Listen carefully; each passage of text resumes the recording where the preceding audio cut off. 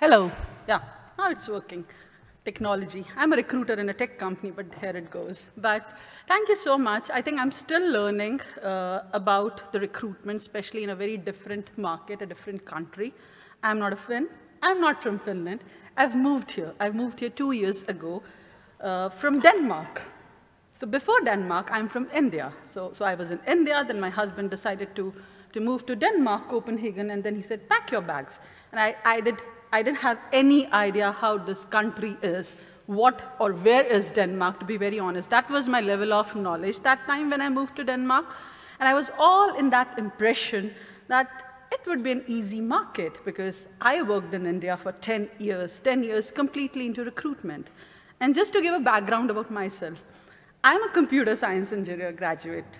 But I didn't follow that lead. But I realized my core competencies, and I felt that I'm more good in the softer part of the competencies rather than the hard part of just sitting behind the computer and coding. Nothing wrong with the coder. I respect all of you who are there in this room. You're doing a great job. But then I realized that sooner than later, and then pursued my master's in human resources. And now I'm working as a recruiter, as a tech recruiter in Relic Solutions in Finland. So today, I'm going to share my journey where I've learned, experienced, grown from a country which was my home country, then moved to Denmark, which was another land for me, and then to Finland. So I have a perspective to share here through my presentation where I'll talk from a job seeker, because I was a job seeker for 2.5 years in Denmark. I didn't know the market at all. And then now, since past 1.5 years, I got a job in Finland. I'm working as a recruiter here. So I will share my perspective as a job seeker, as well as a recruiter now in a Finnish company. Outside work, I like meeting people with diverse cultural background, because I've always been in India, but then when I moved to Denmark, I learned new culture, new personalities, and there's so much to learn from each other. And then now in Finland, I'm still learning, in the process of learning and understanding how this country is, how the people are. So outside work, I like meeting people. I like volunteering with different organizations. My topic of interest has always been around recruitments, around diversity, equity, and inclusion. So I am basically volunteering with organizations here. Within Relics, I'm also working as part of the DI squad. So I wear the hat as a recruiter, a job seeker, and then somebody who also then promotes diverse background in the organization. Yeah, so this is pretty much what I mentioned, that from not becoming a computer nerd to landing job into hiring tech professionals. This is how I look. It's the beauty of a photographer. So that's how I look, and that's how I look here. But yeah, I also mentor some international people who have moved here because I wanted to share my knowledge and experience from the markets, from the Nordic markets, and help people who are trying to find a job here. So outside work, I also try to then help the internationals in CVs, cover letter, with whatever experience I've got in this market. All righty. Yeah, so straight jumping to the topic, Saku, thank you so much for building a context for my topic, because Saku has already covered about the CV and cover letter. I'm not going to go into detail of it, but some perspectives while working with hiring managers when we recruit for different tech roles, so sharing some perspectives from hiring managers' point of view and then from a candidate's point of view as well. This all you have seen in Saku's presentation. He did mention about a CV, LinkedIn. I also talk about cover letter, but for the tech profiles, we don't expect a cover letter. What we expect is a clear, simple CV, which is easy to understand. What I've noticed in terms of the approaches or difference in approaches here in Finland is that we look at the CV. That's the first document that will lead us decide if we want to go ahead with the profile or not. And if the CV is not at all structured, the layout is not clear, it's not simple to understand, relevant technologies where you've worked on is not mentioned, then it becomes difficult to decide that if you want to hire that candidate, especially if the candidate is not from Finland. That's the challenge. So when I first started working with my hiring manager last year, and I had my first recruitment sync with them, I had a very interesting call, and then the hiring manager mentioned that it's too overwhelming. I don't understand the CV. It's too long CV. it's too degeneric. What do I understand? What do I understand from the technical background or the tech stack the person has worked on? This requires relocation.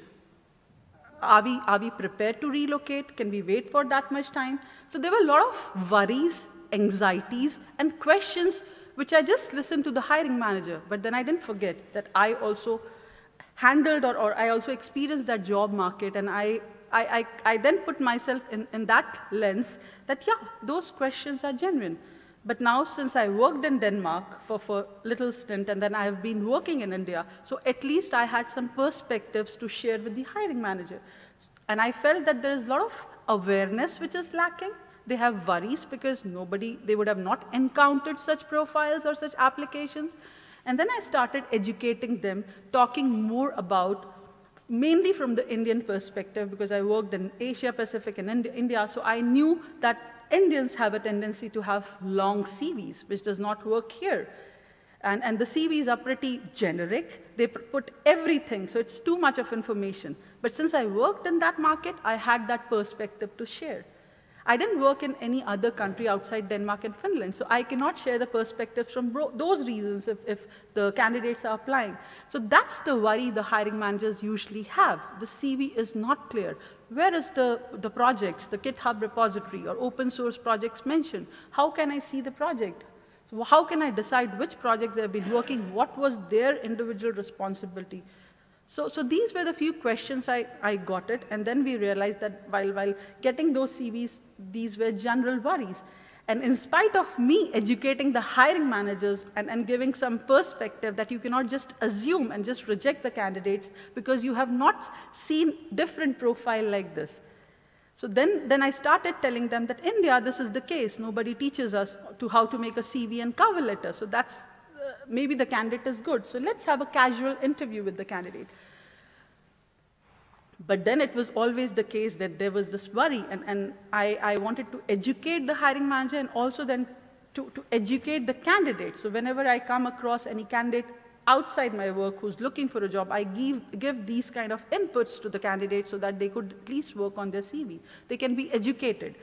So yeah, I have mentioned few things, what we see in a CV. We definitely want to see objective or the career objective or profile summary, which talks about your motivation and your interest, what Saku has already mentioned. It has to be very clearly defining the certifications, what you have done. GitHub repository or open source projects links needs to be there. If you have your LinkedIn profile updated, do put that, because in Finland, recruiters, as Saku mentioned, we always go on LinkedIn and check the profile. And for that matter, CV and cover letter is okay if you don't attach those documents. But if you have an updated LinkedIn profile, then that will do the work. So in RELX, we don't require a CV and cover letter. But then if you don't get a LinkedIn, then we do ask for CV and cover letter. And it's always important to marry these documents. It should not be different documents. You have not updated your LinkedIn and you've just updated your CV. So it doesn't make any sense. So that's another suggestion, that while creating your CV, just marry it and align it with what your CV is. Put your background and your projects, your technical stack, what you have worked on. Another observation while coming along different CVs outside Finland, I've seen that even if people who have not worked on the project, but they were part of it, they usually mention that technical stack. And when during the interview, if we shortlist them and they come for the interview and we ask them, they're not able to justify because they were just part of it. They're not an expert out of it. So another thing, if you have really worked on that technical stack or that programming language, do mention that and remove the other things. Yep. I've mentioned something about cover letter, but again, I said that's definitely not an important document from the developer point of view. It's good to have, but it's not a must-have kind of document, so you can ignore that. This is what I learned when I was looking for a job. I never created a cover letter of my own in India. We don't require a cover letter to attach with any application, because in India, the experience and background is more than sufficient. No companies look for motivation or passion. It's okay to, if you've worked in a very good company, if you've worked in the area of recruitment, for example, in my case, that does all the work. So I never had worked on my cover letter, and that's what I learned. It is good to have, and if you attach this extra document, then it also gives a sense to the company that the candidate really has put some efforts and is really keen in finding a job or for this particular job. So that's always a good thing to do. Research about the company, that's another thing which clearly is evident either in the cover letter, CV, or LinkedIn, or during the interview, that the person has not researched about the company, and they don't know anything about the products. People usually go on the GitHub projects, but most of the candidates, they don't go and see what the projects this company is having. So I think that's a good idea to research about the company before applying. And I've mentioned that for technical role, it's very important to have this open source projects, because then it's the best document to then validate what you've actually worked upon. Yeah, so now coming to the second part. Now, what if your profile is shortlisted, and if you have done all these things, which was missing, then the next question is interview. So, when I joined RELX last year, relocation was not a norm. Hiring managers of the business started adapting to this fact that, okay, we need people, we need unique set of competencies, and that's how we are now open to relocate people or people from diverse backgrounds within Finland. RELX as a community definitely is has unique personalities. It's a very diverse, very international company, though it's a Finnish software company, but we have over 70 nationalities working with us, and I was of the impression that the hiring manager in Finland will be having that open mindset of hiring people with diverse background and with different unique set of traits, not somebody who's cloning them. And that's what I don't like, and I've been telling them that we are not looking for a clone, but we are looking for a diverse set of people. So what we do when we are evaluating candidates, so we have two to three evaluation or assessment stages in our recruitment process. The first round usually focuses on the fitment kind of attributes, where we look at values fitment and team fitment. We look at if the person is keen to grow, learning new things, developing their skill sets. And the third important attribute or value we look for in a candidate is enthusiasm towards the company and position. And that's what I was referring when I mentioned that people don't research about the company. And this particular observation has been from people who are not from Finland. They just apply for a job. Most of the cases, they apply for the job. They're not knowing anything about Finland. They don't have any knowledge. They feel that Finland is in Europe somewhere. We want to move to Europe. And that's the mindset I have observed when we are interviewing the candidates in the first round of interview. And then they say, we want to relocate to Europe, and Finland seems to be a good country, but we don't know anything about the country. RELX seems to be a good company. You do something, but we don't know about the company. So that's what I usually tell the candidates that, or the people I know, that I cannot talk to every candidate who apply because of my bandwidth of my work. So it's not a possible thing, but I would love to share this knowledge that just please research about the company and the country you are relocating. Because if you do that research, then probably the companies will be open, because that will show that you are sure you will be moving to this country. It's not that you're just exploring opportunities. Other thing is people start comparing the countries within Europe because they don't know about Finland, they don't know the cost of living in Finland, and then they start talking during the salary expectation. They refer to Germany, Netherlands, Denmark. And I always have to say, every country in Europe is different. There's no comparison. Some countries have some set of salary ranges, some set of benefits, which might not be there in the other country. And that's the mindset which I feel has been missing. Even if I educate the hiring manager and share my perspective that just be open to hire diverse background people, just be open to hire candidates from anywhere, still when we go to that interview stage, I still find it missing. I feel that the candidate has not done the research. So yeah, during the first round of interview, we usually check upon, we write it cultural fit, which I really personally don't like the word. It's like more of a cultural add, because I feel that every culture is adding value to the team. So for me, it's more of a cultural add and fitting to the team values. Somebody who wants to grow, who's sure, who's aware about the career path, who's excited about expertise. and then somebody who's excited about the company and the position for which they're applying.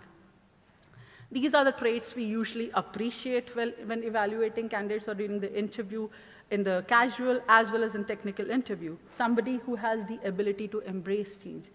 And these 4 traits are usually linked, are actually linked with our values at RELX. And the ability to embrace change, what I wanted to say is, IT is an ever-changing field. Every day, new technology is coming. And if you're not adapting yourself to learning new technologies and upgrading your knowledge and skills, then your career just ends there. So somebody who's adaptable, flexible, feeling that the process is going to change.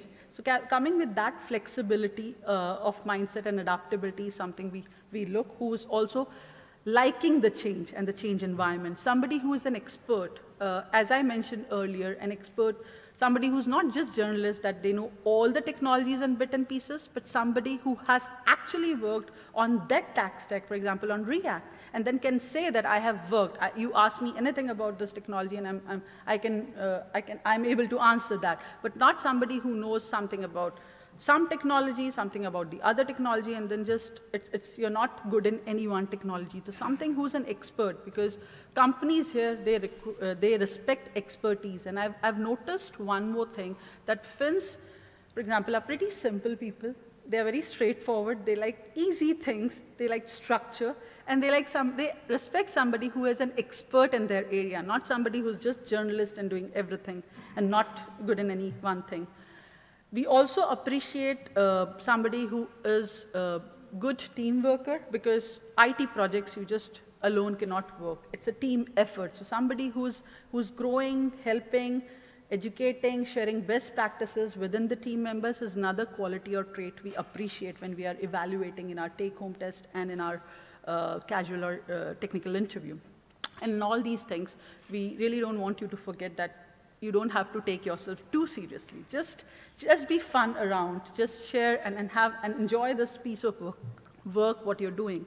So basically, these are the 4 traits. And when we give a take-home test assignment to any candidate, we usually does not look for a perfect solution or perfect code in terms of the technology, but we expect somebody who can then elaborate and explain the approach towards coming up with that solution. Somebody who's clearly explaining the approach, but not somebody who's perfectly doing the code. And one of the hiring manager, he said a very interesting thing related to the teamwork, that we are not looking for rock stars who cannot work in team. And I always hear the word unicorns in IT. But I feel that teamwork is an important aspect and a very important trait and attribute we look for when we are assessing the candidates in an interview. Other observations around the interview thing, when I'm especially interviewing candidates from Asia Pacific, they have a lot of things to talk. They do long conversations. They beat around the bush many times. And again, my experience, just to make a note, my experience is from India, Denmark, and Finland. And most of the experience I'm sharing is from the Indian perspective, that we like talking. We give long answers. We're not specific to the point. And that's another thing which turns off the interviewer or the hiring manager when you are in that interview, because they don't understand what actually are you trying to say. So effective communication skills is another attribute somebody should focus on and on looking for a job. This I felt is something good to share perspective of my recruiters, who are my colleagues who are working in US and Germany. And they did mention, just to tell you briefly what did they mention as a tip was, share your success stories in the interview, and so that we could get an idea about how as a colleague, how as a teammate, and how as a leader you would be if you join the company. And the other perspective or the other tip is, in that, doing the preparation for the interview, don't forget to be yourself, be genuine, because we would like to see your own genuine self rather than faking it in the interview. People say fake it till you make it, which I really don't like that statement, because it is clearly evident in the interview. When we interview the candidates, you can easily say that the person is just faking, but they don't know the actual stuff. So there's no right and wrong answers. So the mantra is just be yourself, be your genuine true self, and then explain. But I'm done. I'm done. Thank you. Thank you so much. Yeah.